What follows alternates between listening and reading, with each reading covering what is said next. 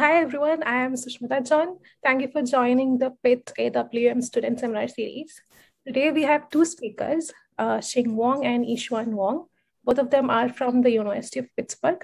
So the first speaker is Xing Wang. Xing Wang, you can take over from me now. Okay. Okay, so let me share my screen first. All right, so everyone should be able to see my screen right here, right? Okay, so then I just,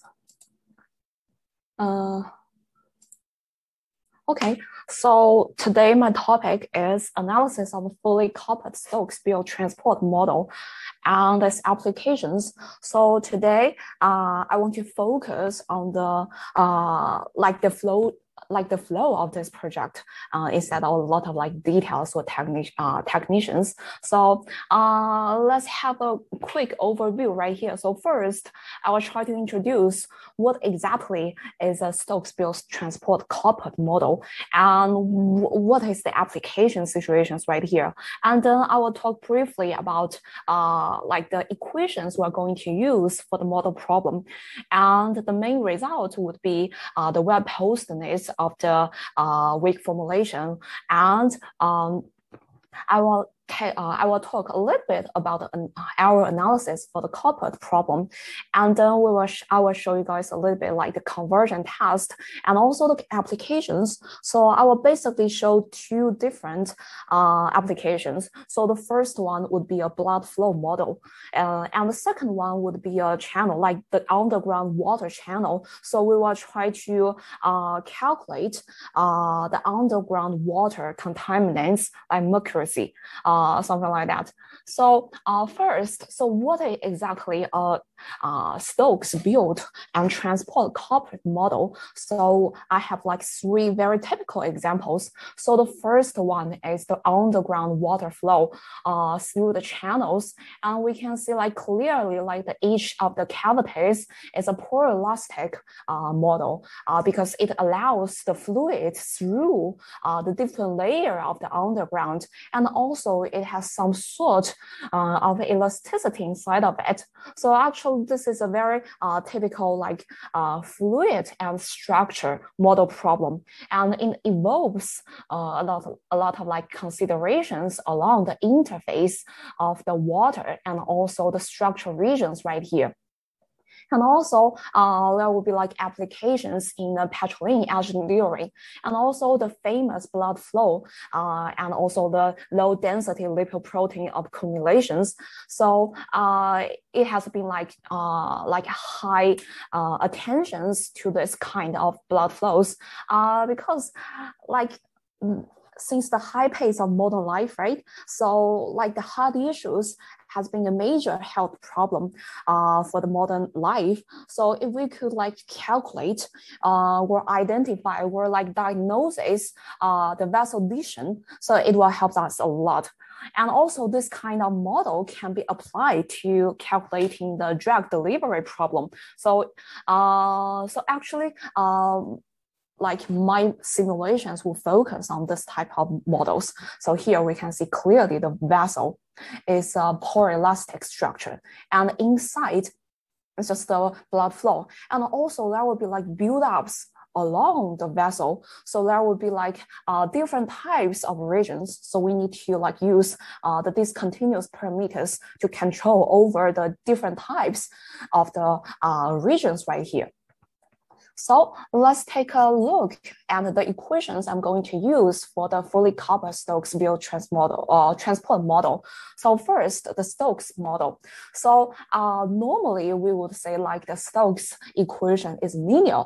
However, if we consider the non-Newtonian properties right here, so the mu c here is the viscosity of the fluid, and also the viscosity depends on the concentration of some chemical species dissolved in the fluid. So actually this equation becomes non-linear because the involve of the non-Newtonian terms right here. And also in the proelastic region, we're going to use the Biot system. And the second one, because we also consider the viscosity in the Darcy equation, so which means this term is actually again a nonlinear terms right here. And also we have like UF is the velocity for the fluid velocity, and also PF is the velocity pressure right here. And also UP is the velocity of the fluid in the structure. So here, this is the free fluid region, and here, this is the proelastic region. So here, that is the velocity for the fluid, like penetrate through the proelastic region, and also PP is the the pressure terms right here. And eta P is the displacement of the structure. And also, if we consider the two regions together, so we could actually introduce the transport equation. So the transport equation itself is actually very difficult to solve because it has a lot of like nonlinear terms right here. And also there will be like research like on the one-way coupling model. However, what I'm like studying is a fully coupled, which means the concentration would infect the whole fluid region.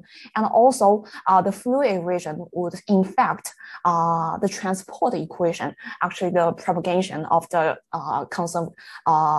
concentration of some like species right here. So the U here. So in different regions, like in omega F, the U would be UF. In omega P, so the U would be UP. So actually this system here is actually very nonlinear. So it's actually very difficult to analyze the problem like directly. So we will see like later, like how I'm going to cover or address this nonlinear issues right here. Second, let's consider all the initial and also boundary and interface conditions because the two regions are actually connected to each other. So they are not overlapping with each other. They just connected with each other over the interface. So the initial conditions need to satisfy a compactable condition. So I will talk a little bit like later. And also the boundary conditions is just like very normal boundary conditions. So the most important is the interface conditions. Because the two different types of regions are actually connecting with each other. So the interface condition is very important. So the first one I'm going to use is the conservation of mass. And also let's take this in mind. Let's keep this in a little bit. So we have a term like UP.NP right here. So I will talk about a little bit like later. So there is actually an issue with UP.NP. So if you want to use a mixed finite element method. And also the second one is the balance of the normal stress. And the third one is the balance of the momental. And the last one is the famous BJS like slip with friction terms right here. So after that, let's go over a little bit like the sublet spaces and notations I'm going to use like repeatedly. So there is only one I need to like stress a little bit. So that is the capital VP. So this space is actually for the Darcy space. So you can see clearly. So I only ask like the Darcy velocity in HD space. So actually it's not in H1, so I require like less regularity space for this one. So capital VF is the fluid velocity. So it's actually H1, so it will has like enough regularity. So I will talk about like later. So the key point is, so if the Darcy velocity so does not have enough smoothness. So on the interface, so by the trace theorem, so it will has an issue like later. So I will talk about like later. So the issue is, so if we integration by parts for the model problem, so the problem is, so for the Darcy equation, so integration by parts, so the velocity, so the Darcy velocity, so UP here, so it's only in H diff. It's not in H1, so it's not well defined on the interface, because on the interface, you have to actually consider the trace theorem. So to figure or to address the discrepancy of the smoothness for the Darcy velocity, so we need to introduce a Lagrange multiplier right here. to actually to cover the problem, like the UP does not have like enough smoothness on the interface. So actually, after introducing the Lagrange multiplier, it doesn't affect the whole system like too much. So it has a lot of like benefits. So the first one is, so in the code, so actually in the coding with the algorithms, so we're actually using the parallel decomposition algorithm. So it won't cause too much trouble in actually the coding systems. And the second one, so if we like introduce the Lagrange multiplier, so it actually like can provide a local mass conservation for the UP. So actually it increased the regularity on the interface. And the third benefit is, so normally if you don't have like high enough regularity on the interface, you have to introduce another like penalty parameters right here. But here we're not using the penalty method. So actually it's a benefit right here. So because we don't use the penalty method. So normally the penalty method would cause the computational or discrepancy or discretized numerical cost into all the like systems. So we don't want to use that. So here the problem is the like the weak formulation. So after all the integration by paths and also introducing the Lagrange multiplier and also like cooperate of all the boundary conditions. So we actually have this type of non-linear weak formulations right here. So all the non-linear terms have and also it's a fully coupled model. So the coupled terms, I put like red terms right here. So here, so non-linear term, and also it's called the model like fully coupled, and also non-linear terms. Here, this is a non-linear term, and the operator D here itself is a non-linear operator, and it is like times the grad C here. So this term actually caused a lot of trouble in later. So we will talk about like a little bit. So this is non-linear term, and this is actually a source term. I put a red U here because the U here is actually related to the Stokes-Biot models right here. So this problem like impossible to solve directly. There's no such theory to help us to do that.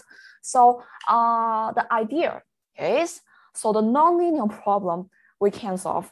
So what we can solve is actually a linearized formulation. So actually I'm introducing all the nonlinear terms, like I substitute the C here by a smooth enough gamma, and I substitute like the U here by a smooth enough like theta right here. So I could actually decouple the whole system, and also the system here is actually linearized.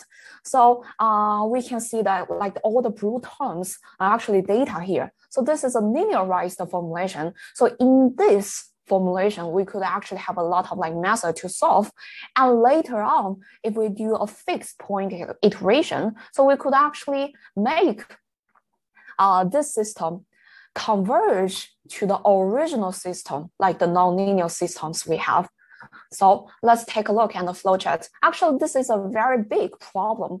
So the idea is how we decouple the problem and address each difficulties like step by step. So that is the flowchart of solving the fully nonlinear and like fully coupled like Stokes-Biot-Transport model. So the step one is, so the original like nonlinear system, like very difficult to solve. Like it is impossible to solve, I can say.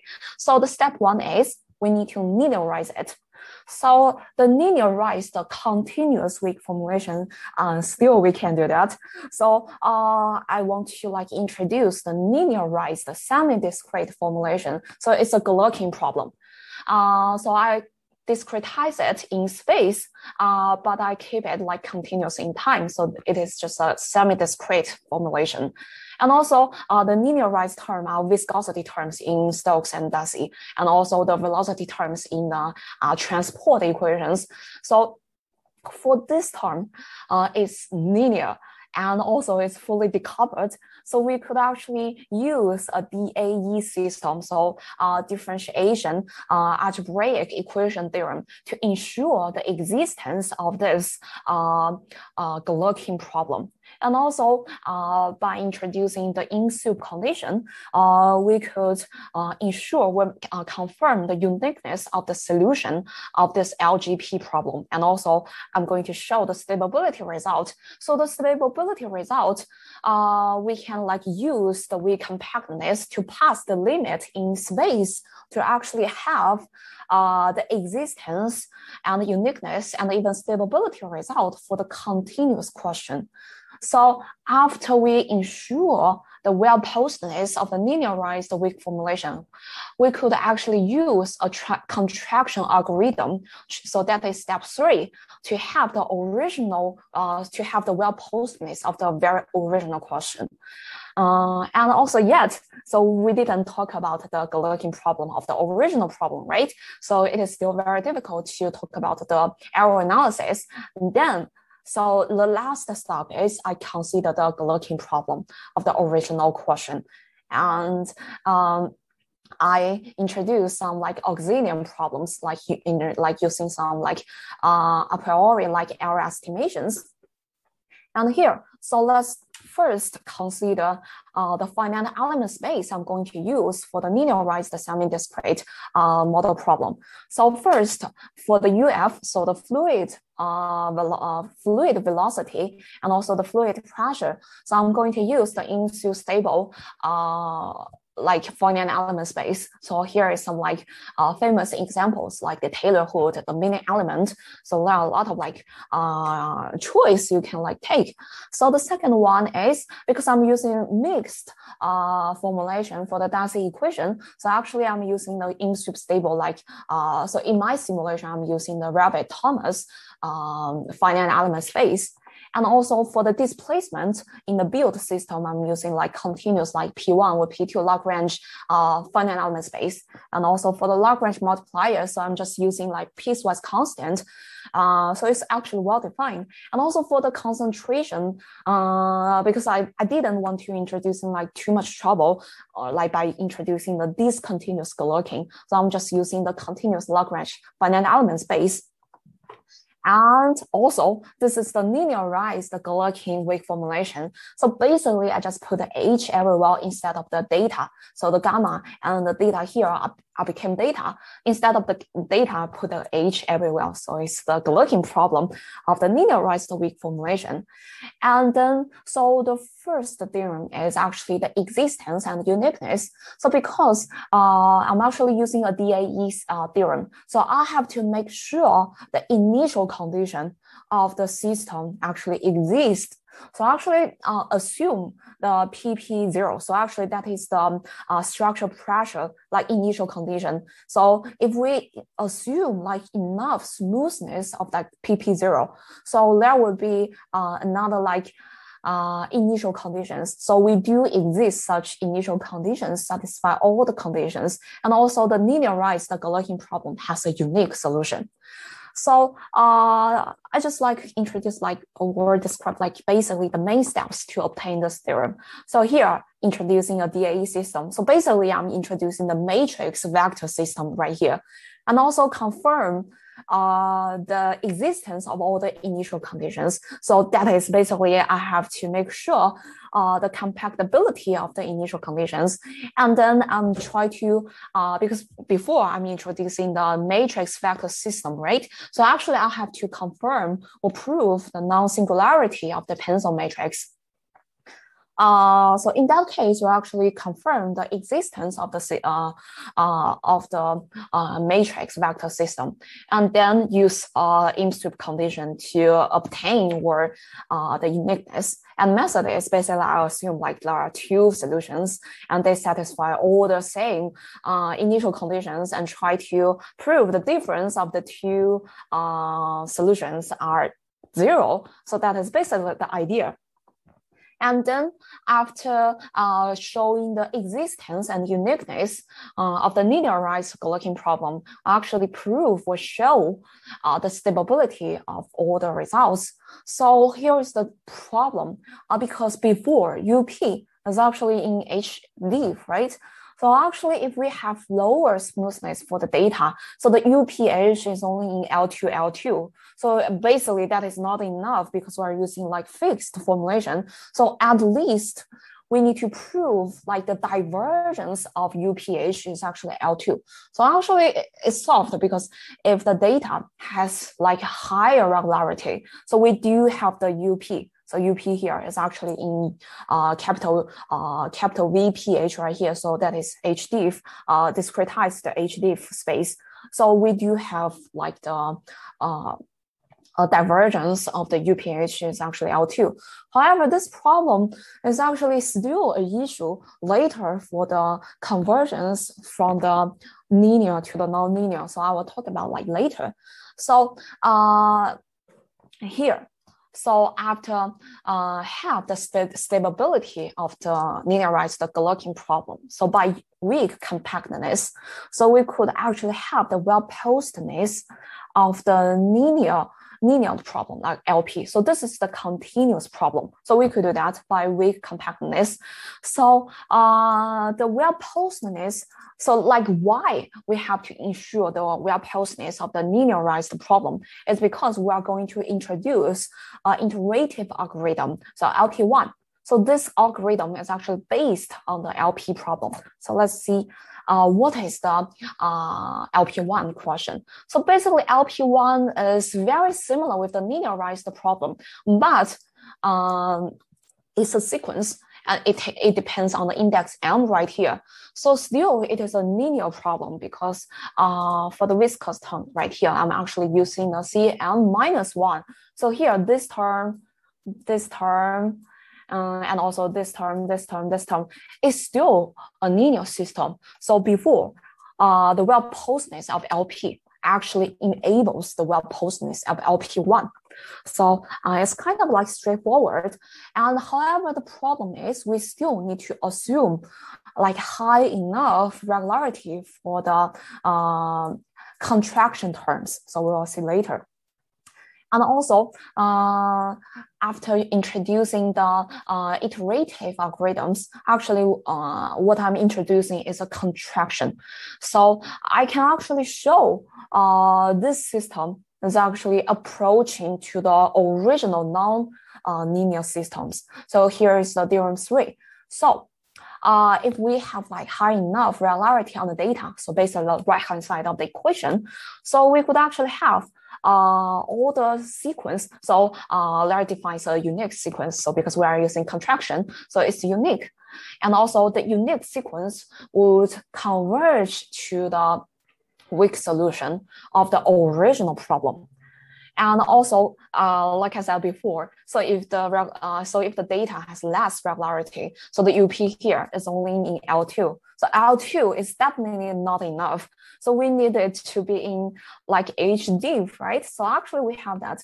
So this question, like if I write it, it's only like a few lines.